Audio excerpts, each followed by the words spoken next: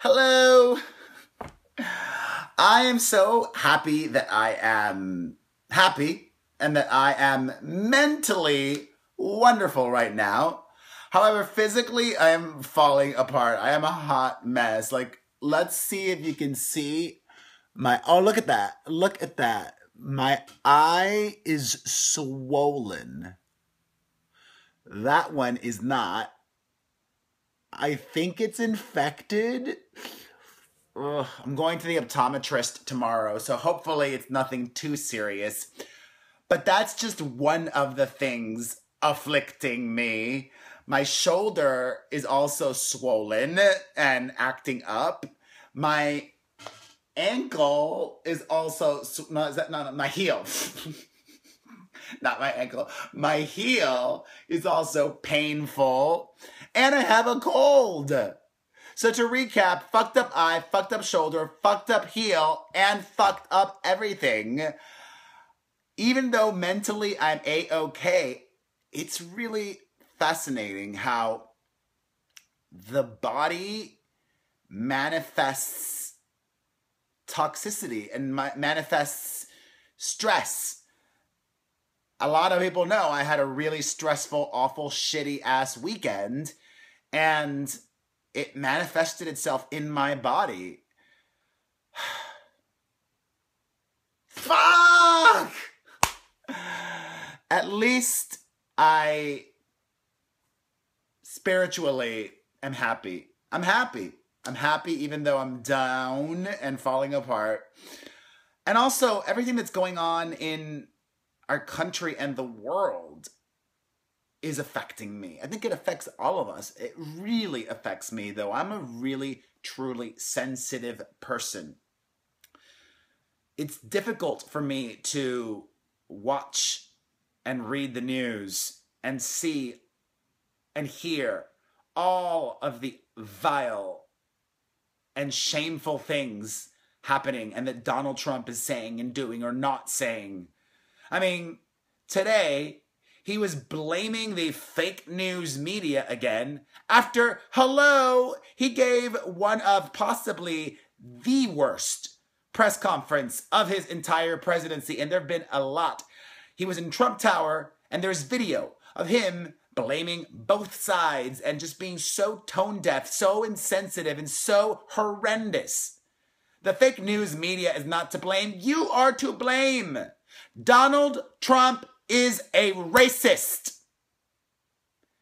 Hillary warned us. I mean, even today, Donald Trump took to Twitter to bemoan taking down statues of slave owners and Confederate soldiers.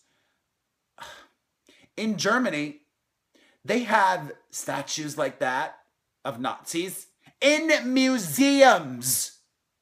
Those statues don't belong in public parks. They belong in museums where they should be studied and learned from, like he said. But keeping them up in public, that's going to enable, and that's what the white supremacists want, okay? As simple as that. Donald Trump says and does things that white supremacists, racists want. Make America great again? That's their new fucking slogan.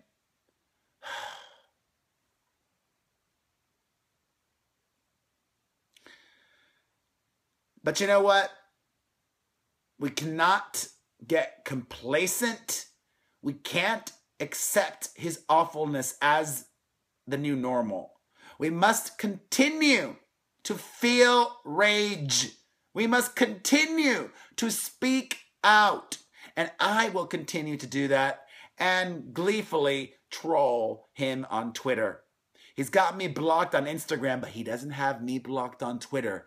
And I will continue to respond in my colorful ways to every one of his atrocious tweets. Let me stop talking about him because I've had enough. On to other news. I don't know if you guys have heard it or not yet. Up on my website, I have audio of this interview that Fifth Harmony gave to the Sun newspaper in the UK.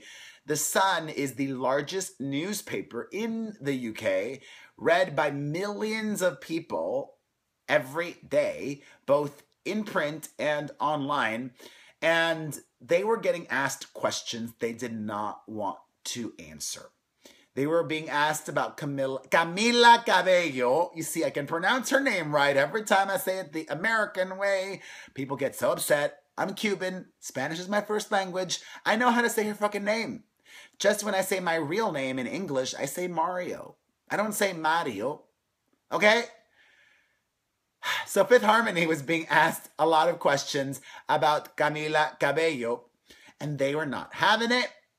They did not handle that situation as well as they could have, which is surprising because they've been around 5 years now, and I would have thought they were a little more seasoned than that.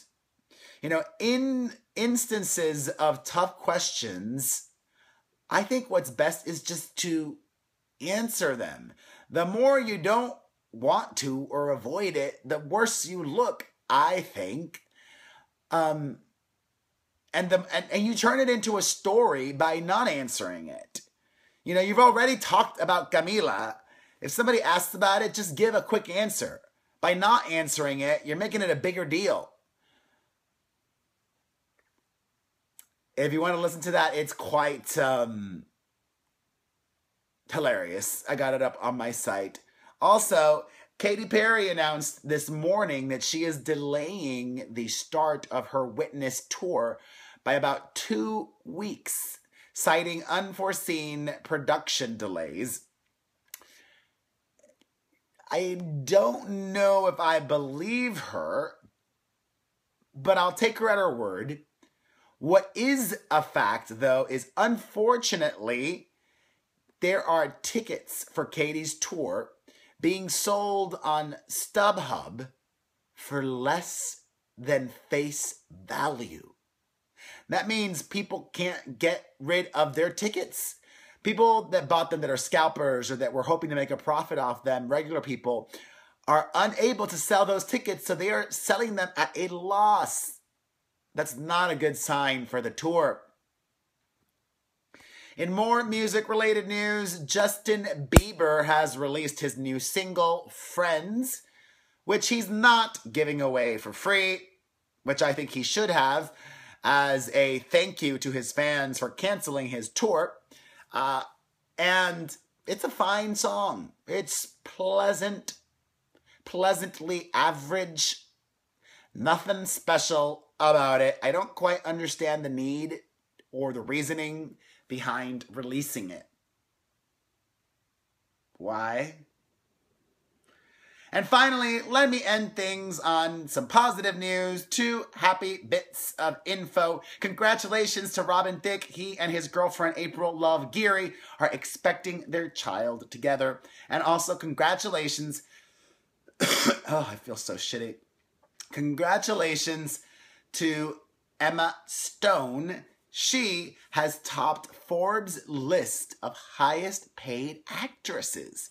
It wasn't Scarlett Johansson or Jennifer Lawrence. That is surprising to me. She has made $27 million this past year. And to read the entire list of highest paid actresses, if you haven't seen it yet, you could check it out on PerezHilton.com. And that's that. I love being live. I love talking to you guys, and thank you for watching. If you like this video, hit like, hit share. Have a great day.